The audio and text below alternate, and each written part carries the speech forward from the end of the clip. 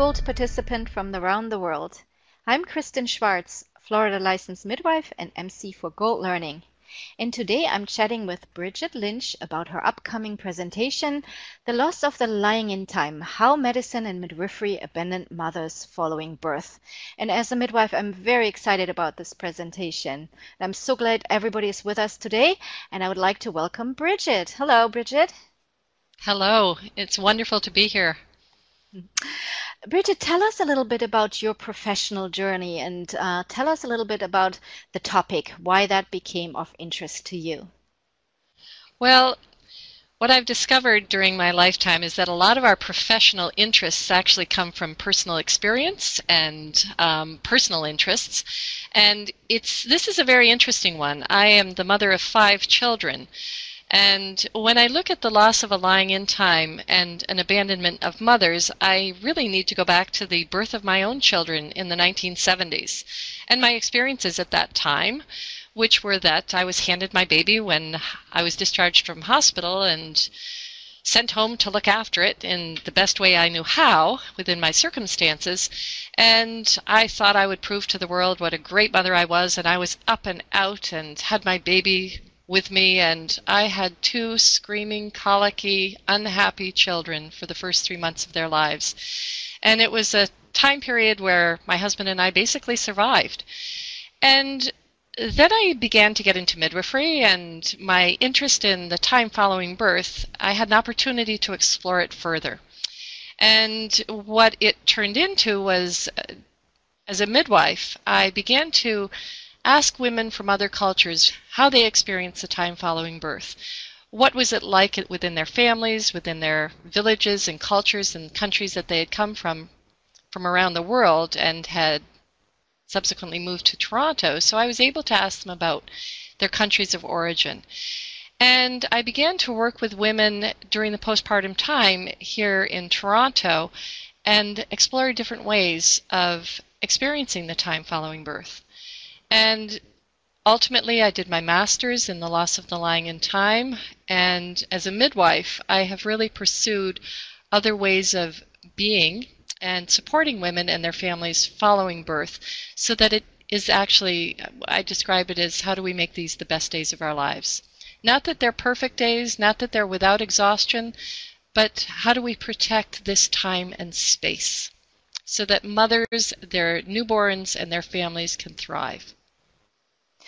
Thank you, Bridget. That is, I can really hear the passion in your voice when you talk about this subject. And as a mother of 5 and having that experience, you really know how important the lying-in time is. And that leads me to my next question.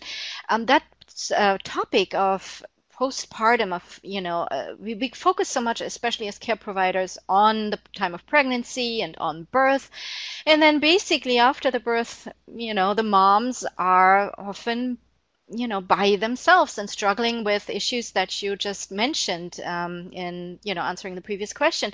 So when shining light on that topic, can you describe what kind of barriers you ran into or what you saw during your studies?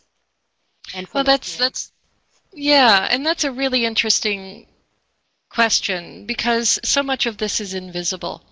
The experiences of women following birth, prior to the medicalization, is found mostly in diaries, and often women didn't write about their feelings about it so much as there were expectations of a protected time and space that was used to be known as a lying-in time.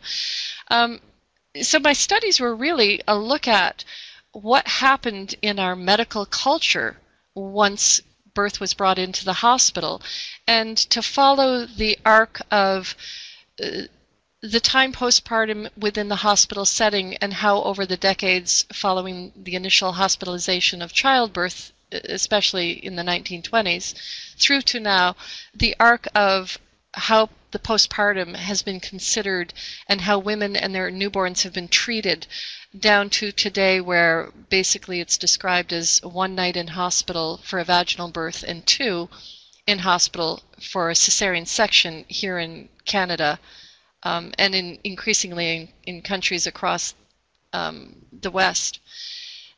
So it has been extrapolating information. There has been very little that's been written about this in midwifery research and medicine. It's one of the areas that's still way too unexplored.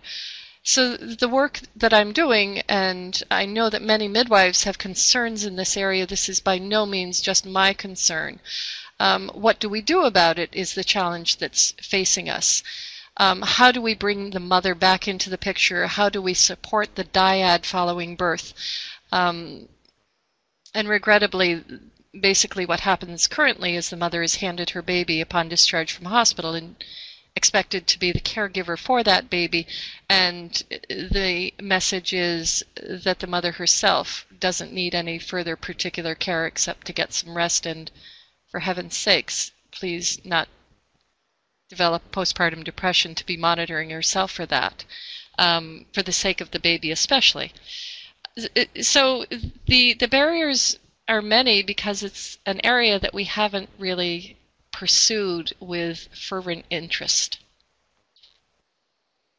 That makes a lot of sense, and I do believe what you just said really shows that care providers still have a lot to learn, and not only care providers, also family members, anybody who is in the area that dealing with a mom and the new baby who helps. We definitely need to know more about this topic, and I'm so glad this is part of the midwifery conference this year.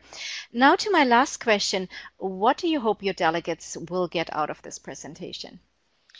Well, given that this is a midwifery conference, it's a great opportunity for me to talk to midwives from around the world, and to engage in a discussion and a reflective discussion wherein whatever country we're from, whatever our regulated practice might look like, are we doing the best we can for mothers and infants after birth? We're the only profession in the world whose sole responsibility is for the mother-infant dyad. And are we doing the best we can be doing to support this dyad in the early days and weeks following birth? So I'm hoping it will lead to interest in the topic, to dedication on the part of the many wonderful researchers in our midst, in our midwifery community, to begin to investigate and research and look at this topic for the betterment of the mother-infant dyads we're serving. Thank you so much, Bridget, for chatting with me today. Bridget's presentation, The Loss of the Lying-In Time, How Medicine and Midwifery Abandoned Mothers Following Birth, will be available live on February 14th and is part of our GOLD Online Midwifery Conference. For more information when this presentation is being held in your time zone and on all the other presentations of the Midwifery Conference, please visit www.goldmidwifery.com. Thank you everyone for listening, and goodbye for now.